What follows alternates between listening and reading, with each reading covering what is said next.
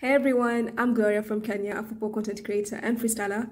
I have social media platforms named 14th Ghana that are made to promote women's sports, specifically women's football, and just propel the game forward. Like I love women's sports, I love women's football. It's basically my life, and I just wanna share my joy and my love with everyone else. Cause apart from running 14th Ghana, I'm an attacking midfielder on the pitch.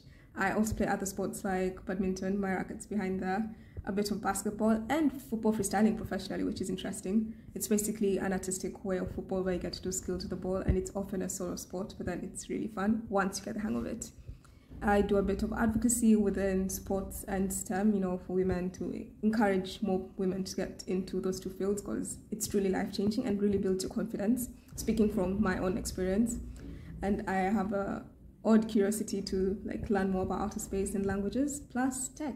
Okay, so I'm gonna nerd out a bit, but then learning about Web3 in the blockchain space and fun engagement, combining the two with new technologies like augmented reality, virtual reality, spatial technology, it's just so interesting because, fun fact, 99 or 98% of all football fans, male or female, have never stepped foot in the favorite team stadium. Like me, I've never stepped foot in the Emirates, but I love Arsenal, yeah? Hopefully I will in the future. Though there's such a big gap to fill within fan engagement that can be done with tech and with all these technologies that I mentioned earlier on. And it's very possible, it's in development, and I'm just learning so much more so that I can be part of that change. I really love this question because I have no idea who got me into this sport.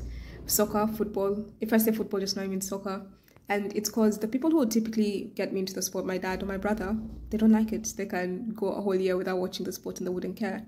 And my mom and my sister love it more than them. And I'm the one who dragged my whole family into it. Let's just start from there. So I have no idea, maybe my cousins growing up, but I clearly can't pinpoint somebody.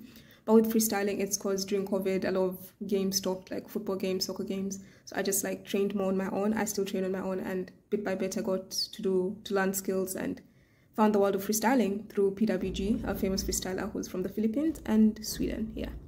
I also love this question. Who's my biggest inspiration? In the context of football, soccer, is Martha. Martha is the reason I still play football till now.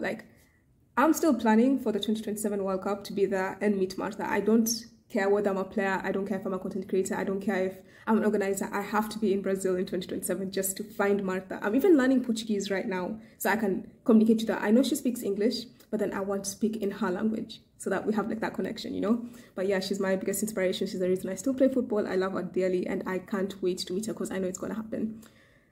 With mentors, I'm still looking for a mentor. I know that people who have helped me throughout my life, but then formally, I don't have a mentor. So if you want to mentor me, feel free.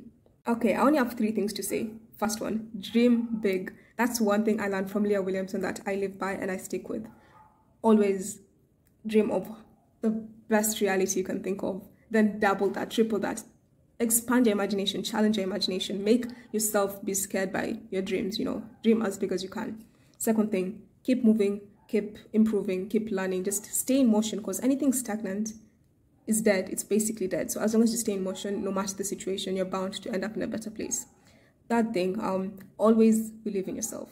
Be as delusional as you'd like. I am very famously known for saying Delulu is the Solulu, and it's true. Just be delusional and eventually things will work out. Sadly, this is the end of my short but hopefully sweet takeover. I really hope that you guys enjoy this. Thank you so much, Etre girls, Eliana, Rea, Maria, and the whole team. Plus, you guys watching for this amazing opportunity. Something great's added to my list of activities during my gap year.